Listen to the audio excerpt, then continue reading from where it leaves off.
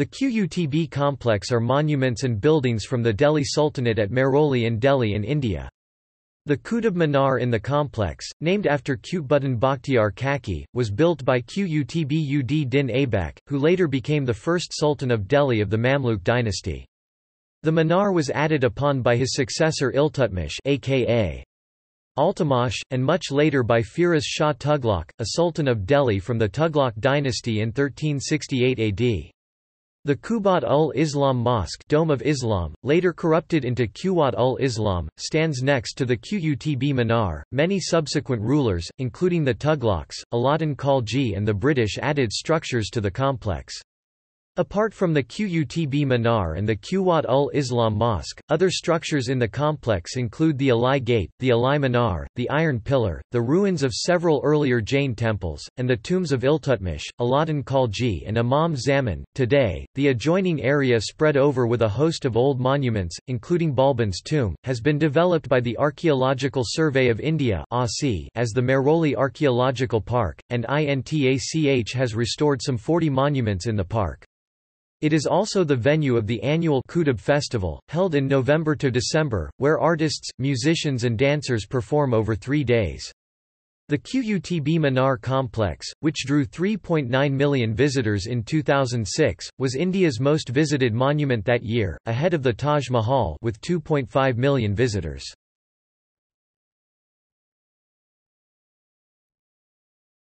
Alai Darwaza. The Alai Darwaza is a main gateway from southern side of the Quwwat-ul-Islam Mosque. It was built by the second Khalji Sultan of Delhi, Ala-ud-din Khilji in 1311 AD, who also added a court to the pillar to the eastern side. The domed gateway is decorated with red sandstone and inlaid white marble decorations, inscriptions in Naskh script, latticed stone screens and showcases the remarkable craftsmanship of the Turkish artisans who worked on it.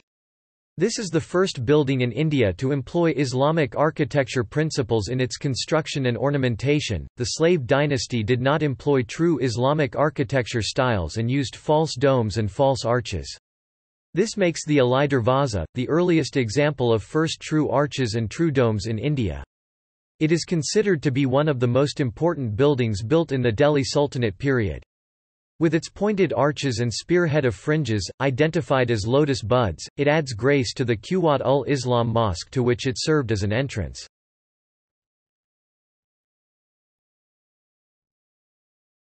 Qutb Minar. The Qutb Minar is inspired by the minaret of Jam in Afghanistan. It is an important example of early Afghan architecture, which later evolved into Indo-Islamic architecture. The Qutb Minar is 72.5 meters (239 feet) high, has 5 distinct stories, each marked by a projecting balcony carried on muqarnas corbel and tapers from a diameter 14.3 meters at the base to 2.7 meters at the top, which is 379 steps away. It is listed as a UNESCO World Heritage Site along with surrounding buildings and monuments, built as a victory tower, to celebrate the victory of Muhammad Ghori over the Rajput king, Prithviraj Chauhan, in 1192 AD, by his then viceroy, Qutb-ud-din Aibak, later the first sultan of Mamluk dynasty. Its construction also marked the beginning of Muslim rule in India. Even today the Qutb remains one of the most important towers of victory in the Islamic world. Aibak, however, could only build the first story, for this reason the lower story is replete with eulogies to Muhammad Ghori. The next 3 floors were added by his son-in-law and successor, Iltutmish. The minar was first struck by lightning in 1368 AD, which knocked off its top story. After that it was replaced by the existing 2 floors by Firoz Shah Tughlaq, a later sultan of Delhi 1351–1388, and faced with white marble and sandstone, enhancing the distinctive variegated look of the minar, as seen in lower 3 stories. Thus the structure displays a marked variation in architectural styles from Aibak to that of Tughlaq dynasty. The inside has intricate carvings of the verses from the Quran. The minar made with numerous superimposed flanged and cylindrical shafts in the interior, and fluted columns on the exterior, which have a 40 cm thick veneer of red and buff-colored sandstone, all surrounded by bands of intricate carving in Kufic style of Islamic calligraphy, giving the minar the appearance of bundled reeds. It stands just outside the Quwwat-ul Mosque, and an Arabic inscription suggests that it might have been built to serve as a place for the muezzin, to call the faithfuls for namaz. Also marking a progression in era, is the appearance of inscriptions in a bold and cursive thuluth script of calligraphy on the Qutb Minar, distinguished by strokes that thicken on the top, as compared to Kufic in earlier part of the construction. Inscriptions also indicate further repairs by Sultan Sikandar Lodi in 1503, when it was struck by lightning once again. In 1802, the cupola on the top was thrown down and the whole pillar was damaged by an earthquake. It was repaired by Major R. Smith of the Royal Engineers, who restored the Qutb Minar in 1823, replacing the cupola with a Bengali-style chhatri which was later removed by Governor-General, Lord Hardinge in 1848, as it looked out of place, and now stands in the outer lawns of the complex, popularly known as Smith's Folly. After an accident involving school children, entry to the Qutb Minar is closed to public since 1981, while Qutb Archaeological Area remains open for public. In 2004, seismic monitors were installed on the minar, which revealed in 2005 Delhi earthquake, no damage or substantial record of shakes. The reason for this has been cited as the use of lime mortar and rubble masonry which absorbs the tremors. It is also built on rocky soil, which further protects it during earthquakes.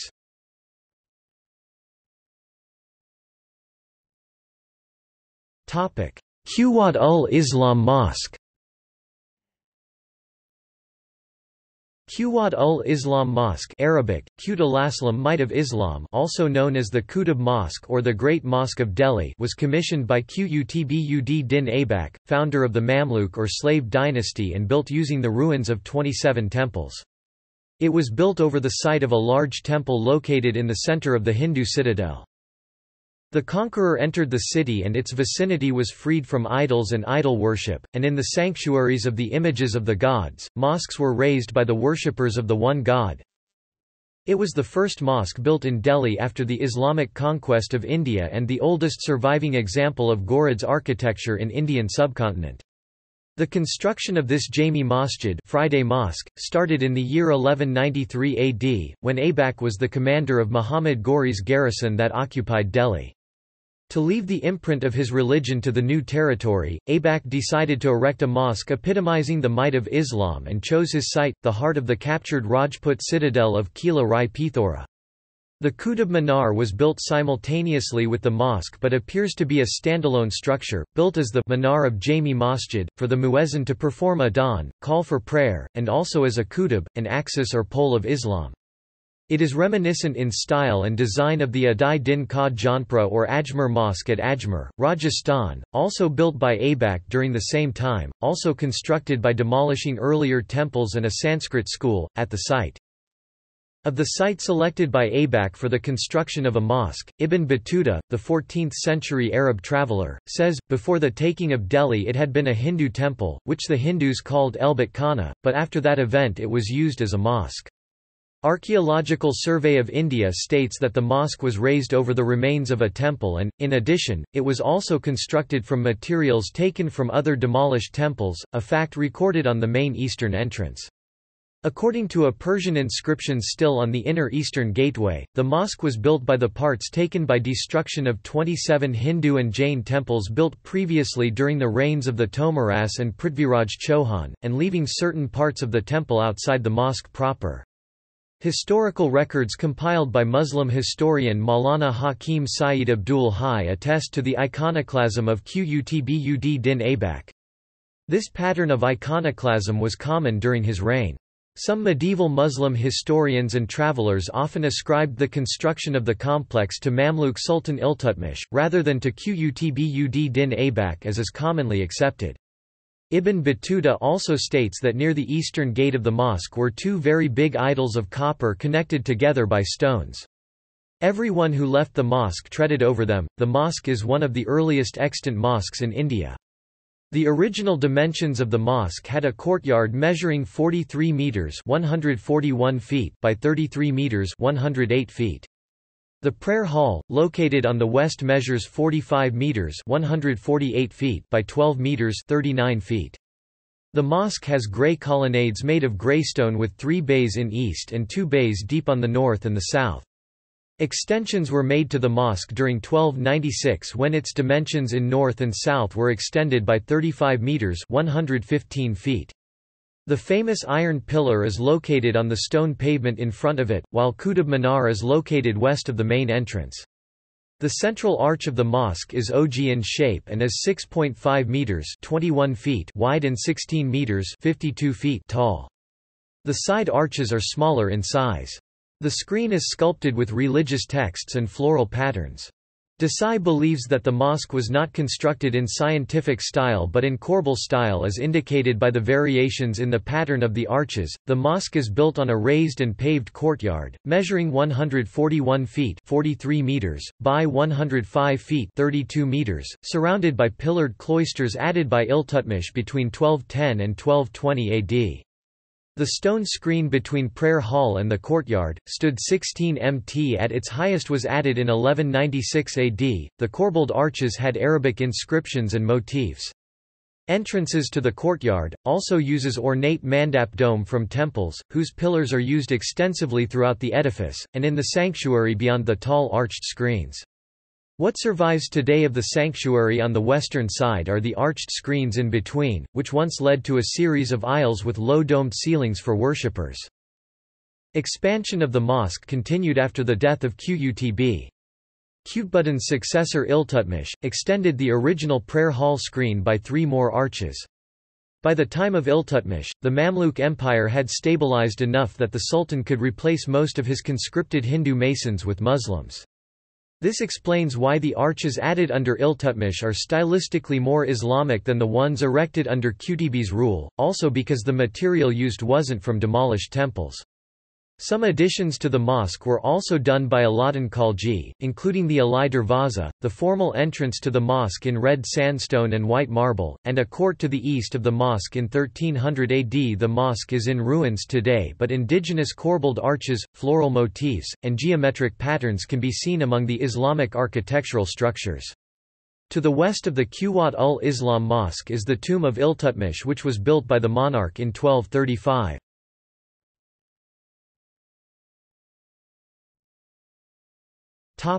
Iron Pillar. The Iron Pillar is one of the world's foremost metallurgical curiosities. The pillar, 7.21 meters high and weighing more than 6 tons, was originally erected by Chandragupta II Vikramaditya (375–414 AD) in front of a Vishnu temple complex at Udayagiri around 402 AD, and later shifted by Anangpal in the 10th century CE from Udayagiri to its present location. Anangpal built a Vishnu temple here and wanted this pillar to be a part of that temple. The estimated weight of the decorative bell of the pillar is 646 kg while the main body weighs 5,865 kg, thus making the entire pillar weigh 6,511 kg. The pillar bears an inscription in Sanskrit in Brahmi script dating 4th century AD, which indicates that the pillar was set up as a Vishnudvaja, standard of God, on the hill known as Vishnupada in memory of a mighty king named Chandra, believed to Chandragupta II. A deep socket on the top of this ornate capital suggests that probably an image of Garuda was fixed into it, as common in such flagpoles.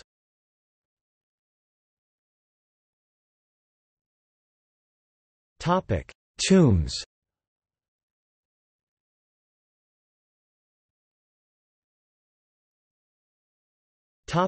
Tomb of Iltutmish. The tomb of the Delhi Sultanate ruler, Iltutmish, a second Sultan of Delhi r. 1211–1236 AD, built 1235 CE, is also part of the Qutb Minar complex in Mehrauli, New Delhi.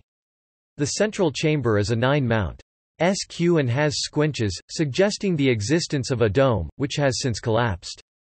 The main cenotaph, in white marble, is placed on a raised platform in the center of the chamber.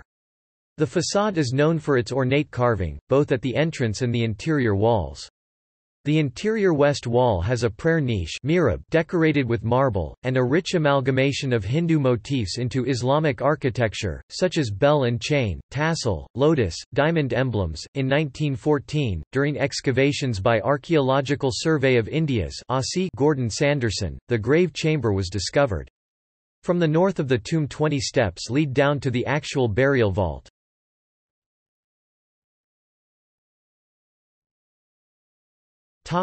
Ala-ud-din Khilji's tomb and madrasa. At the back of the complex, southwest of the mosque, stands an L-shaped construction, consisting of Ala-ud-din Khilji's tomb dating ca 1316 AD, and a madrasa, an Islamic seminary built by him. Khalji was the second Sultan of Delhi from Khalji dynasty, who ruled from 1296 to 1316 AD. The central room of the building, which has his tomb, has now lost its dome, though many rooms of the seminary or college are intact, and since been restored. There were two small chambers connected to the tomb by passages on either side. Ferguson in his book suggested the existence, to the west of the tomb, of 7 rooms, 2 of which had domes and windows. The remains of the tomb building suggest that there was an open courtyard on the south and west sides of the tomb building, and that one room in the north served as an entrance. It was the first example in India, of a tomb standing alongside a madrasa. Nearby stands the Alai Minar, an ambitious tower. He started constructing to rival the Qutb Minar, though he died when only its first story was built and its construction abandoned thereafter. It now stands, north of the mosque. The tomb is in a very dilapidated condition. It is believed that Ala-ud-din's body was brought to the complex from Siri and buried in front of the mosque, which formed part of the madrasa adjoining the tomb. Firoz Shah Tughlaq, who undertook repairs of the tomb complex, mentioned a mosque within the madrasa.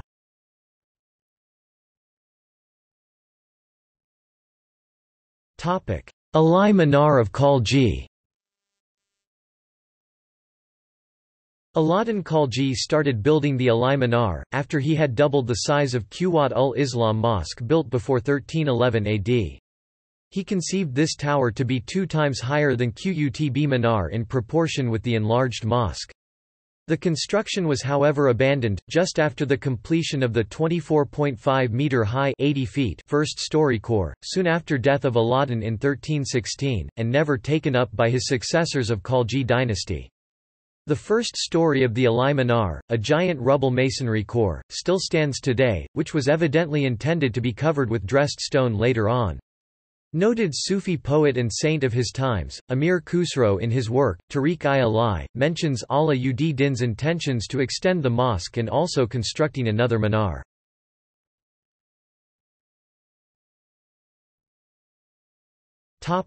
Other monuments. A short distance west of the enclosure, in Mehroli village, is the tomb of Adam Khan who, according to legend, drove the beautiful Hindu singer Rupmati to suicide following the capture of Mandu in Madhya Pradesh. When Akbar became displeased with him, he ended up being heaved off a terrace in the Agra fort. Several archaeological monuments dot the Mehroli Archaeological Park, including the Balban's tomb, Jamali Kamali Mosque and tomb. There are some summer palaces in the area, the Zafar Mahal, the Jahaz Mahal next to Hauz-i-Shamsi Lake, and the tombs of the later Mughal kings of Delhi, inside a royal enclosure near the Dargah shrine of Sufi saint, Qutb Bakhtiar Kaki. Here an empty space between 2 of the tombs, Sarga, was intended for the last king of Delhi, who died in exile in Rangoon, Burma, in 1862, following his implication in the Indian Rebellion of 1857. Also standing nearby is the Moti Masjid Mosque in white marble. The ruins of the Alai Minar are currently in the Qutb complex.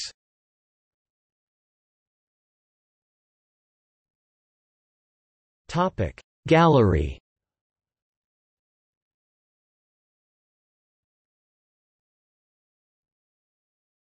Topic See also: